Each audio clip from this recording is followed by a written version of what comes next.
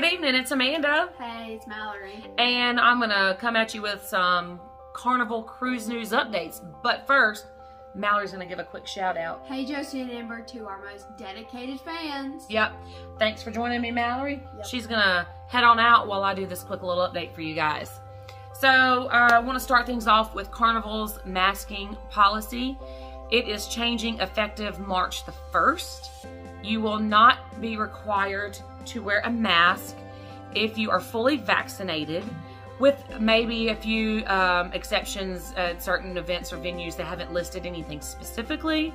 So we don't know exactly what that's going to look like, but if you're fully vaccinated, masks will be optional beginning March 1st on Carnival Cruise Lines. So that's pretty exciting.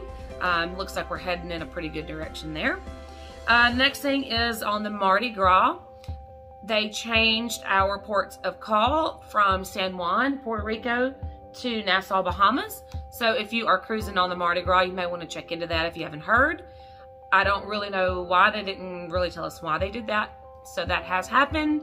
So if you're cruising on the Mardi Gras coming up, you may want to check into that for excursion purposes and so on and so forth. Then on the Vista, which we cruise on in 25 days, they have not officially changed our ports of call from Grand Cayman and Ocho Rios. However, we are hearing some murmurings that we are going to change from Grand Cayman and Ocho Rios to Mahogany Bay and Belize.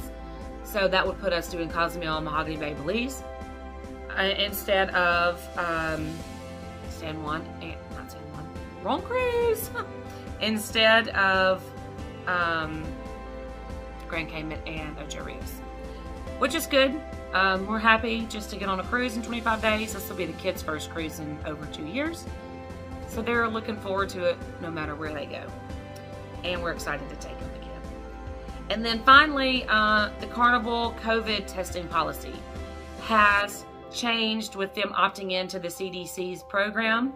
So if you are vaccinated, either with the Johnson & Johnson 1 shot or the Moderna or Pfizer, and you are booster eligible and have received your booster, then you may test up to 3 days before your cruise.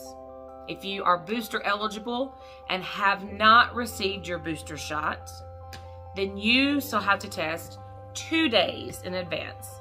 So if you're going on a Saturday cruise, if you are boosted, then you may test as early as Wednesday. If you are not boosted, you have to wait until Thursday, so you can either test Thursday or Friday. So definitely gaining that extra day, I think, would be very beneficial, especially if you are flying or if you've got a long drive or whatever the case may be. So that's what's going on in Carnival's world right now, and in our world too. We're affected by really all of this. So we're looking forward to cruising and bringing you guys some more fun cruise content. So make sure that you subscribe and hit that notification bell so that you don't miss out on any of the upcoming fun. And we will see you guys in a few days with some more cruise updates. All right, see you later. Goodbye.